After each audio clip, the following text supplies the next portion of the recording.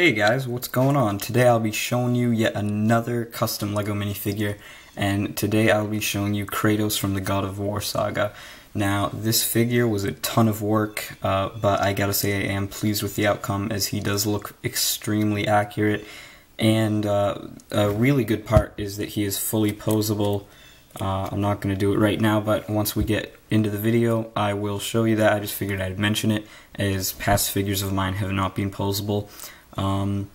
But yeah guys, that's about it, so let's get right into this video. Okay, so for the accessories, there is the Brick Warriors vambrace that I painted in gold. There is the chains, and those are actually just standard LEGO chains, but I did modify them and remove one of the studs on the end, so that way I could attach them on the hands, and I'll show you how I did that.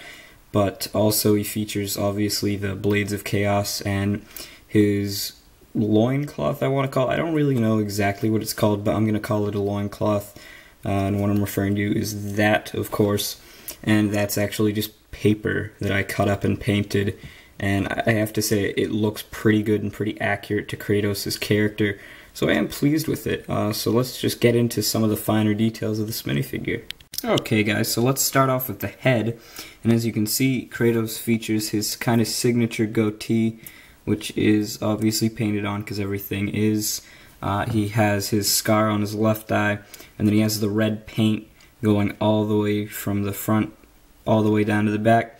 Now the back was kind of probably the most simple thing of this minifigure, is it's just the red markings and then a few things to show definition in the back, but I mean, for what it is, it looks good, it looks like what it should, and so for that I'm pretty happy with how it turned out.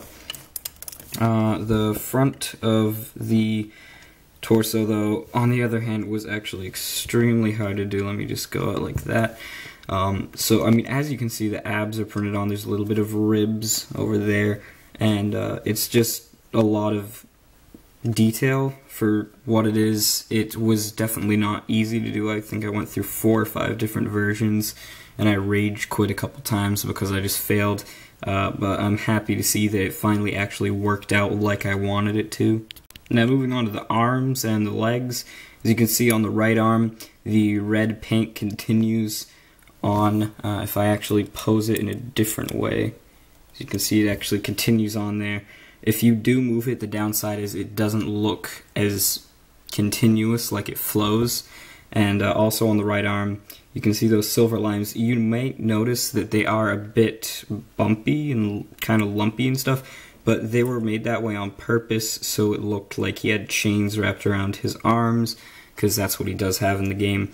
And then there's just a leather sort of arm cover thing. Don't know what it would be called. If you know what I'm talking about, just tell me in the comments. And then here, this is supposed to be a section of the golden fleece on his left arm, and for that I used a Brick Warriors vambrace, like I said before. And moving on to the legs, and as you can see here, the legs do feature their fair share of detail, this being only the front. I'll show you the back once I remove everything.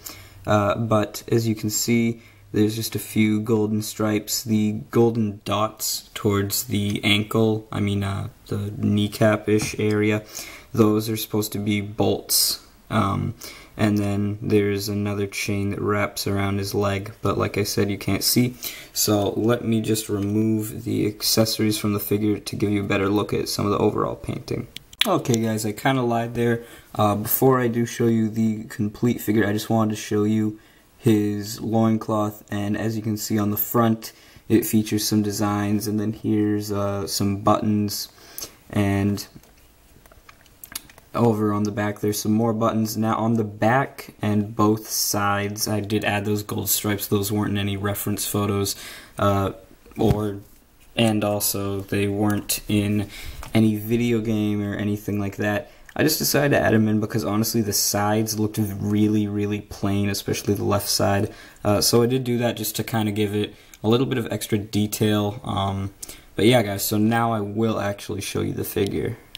Okay guys, so As you can see, this is Kratos without his accessories, obviously, and most of the detail you can see with the accessories. The only thing that you really can't see is the fact that the belt does continue on the legs. As you can see here, if I remove it, there is the golden belt that continues, and then there are two golden stripes there and there on the legs. You can barely see them because they're really thin, and then the chain does continue all the way around the right leg.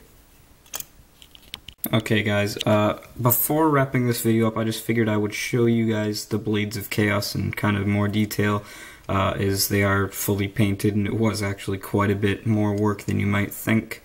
So as you can see, it's pretty much a orc sword, painted orange with red in the middle, and then in the red there are various markings that are actually on the blades, and then there's the gold hilt, and then the brown right there, that is supposed to be a skull.